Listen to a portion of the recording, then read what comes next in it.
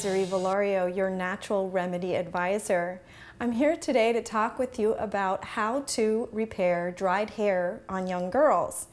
And I've got a fun, creative way that you can do this that involves just some common useful kitchen items like avocados and coconut oil.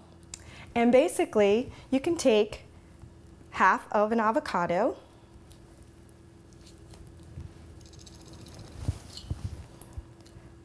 mash it up into a bowl,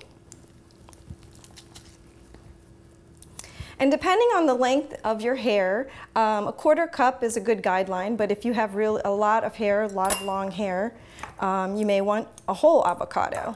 And you basically just mash it up and apply it to cold, damp hair.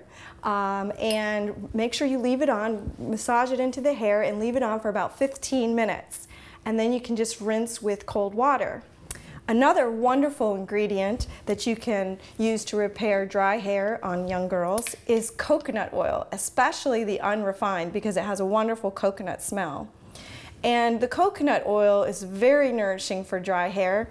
And when you apply it, because it melts at our body temperature, it becomes a liquid, and you can just either rub this by itself onto the hair, or you can even mix it with the avocado.